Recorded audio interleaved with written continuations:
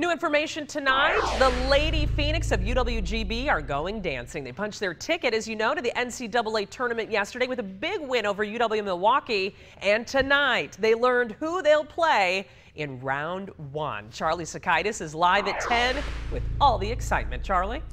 Well, Stacy, it took almost the entire selection show to finally get the news, but the Green Bay women now know who they'll play, what seed they'll be. The Lady Phoenix enter the tournament as a 10 seed and will face 7 seed Tennessee in Tempe. The game slated for 4 p.m. on Friday.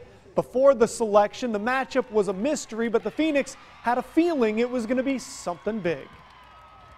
Marin and I were sitting there. I said they're putting us on ESPN for a reason, so I think we're playing somebody pretty significant. I didn't know which was which, to be honest. It flashed. I blacked out for a second. I only saw Tennessee. I looked at some bracketology things, but you never know, you know what I mean? So I was all excited, and I didn't know when her name was going to pop up, and then when it does, you just clap, and I don't know, it was all exciting.